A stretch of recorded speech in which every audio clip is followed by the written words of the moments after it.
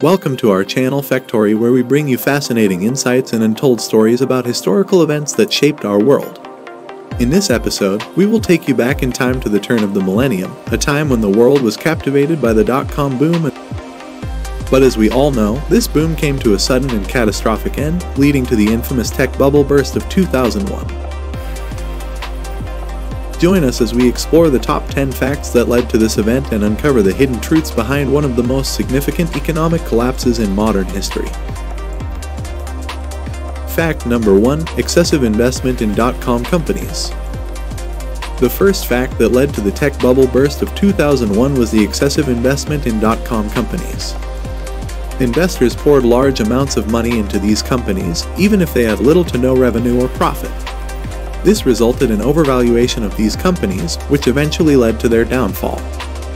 Fact number 2: Overestimation of internet growth. The second fact was the overestimation of the growth of the internet. Investors believed that the internet would continue to grow at an unprecedented rate, leading to huge profits for dot-com companies. However, the growth rate was unsustainable, and when it slowed down, it resulted in a decline in the value of dot-com companies. Fact number 3: Lack of due diligence. The third fact was the lack of due diligence. Investors failed to conduct proper research and analysis before investing in dot-com companies. This resulted in investments in companies with no clear business model, unsustainable revenue streams, and poor management. Fact number 4: Unrealistic valuations. The fourth fact was the unrealistic valuations of dot-com companies. Companies were valued based on their potential rather than their actual revenue and profit. This led to inflated valuations that were not supported by the actual financial performance of these companies. Fact number 5: Excessive spending on advertising. The fifth fact was the excessive spending on advertising. Dot-com companies spent huge amounts of money on advertising campaigns to promote their brand and attract customers. This resulted in a high burn rate, which meant that companies were burning through cash faster than they were generating revenue. Fact number 6: Misleading financial statements. The sixth fact was the misleading financial statements of dot-com companies. Many companies use creative accounting practices to inflate their revenue and profit figures. This misled investors and created a false sense of security about the financial health of these companies. Fact number 7: Lack of revenue diversity. The seventh fact was the lack of revenue diversity in dot-com companies. Many companies relied on a single product or service for their revenue stream. This made them vulnerable to market fluctuations and competition. Fact number 8: Market saturation.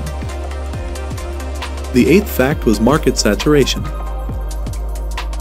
As more and more dot-com companies entered the market, competition intensified, and it became increasingly difficult for companies to differentiate themselves and attract customers. This led to a decline in revenue and profit for many companies. Fact number 9: Economic recession.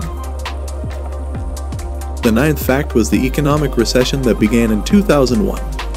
The recession led to a decline in consumer spending, which had a significant impact on dot-com companies. Many companies were unable to generate revenue and were forced to shut down. Fact number 10: Investor panic. The final fact was investor panic.